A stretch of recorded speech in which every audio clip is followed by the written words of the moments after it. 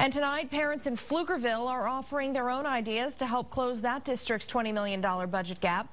Jared Wise joins us live outside Kelly Lane Middle School on the north side of Pflugerville, where parents are trying to help the district come up with ways to cut the budget without cutting teachers. Jared, good evening.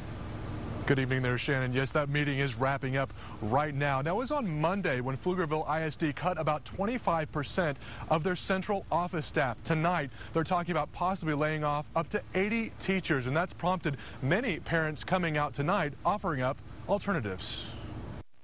I'm very concerned about some of the budget proposals. Tony Barnes has 2 kids attending elementary school for Pflugerville.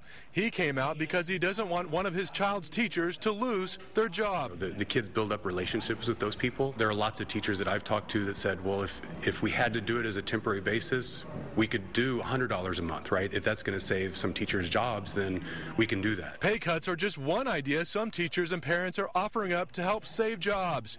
But in the long run, that might not be enough. Staff is really going to be affected because it makes up 83% of our overall budget. The deputy superintendent for Pflugerville Schools gave a brief presentation on the budget troubles and how the state is planning to cut funding. Feedback was also gathered from many parents that showed up.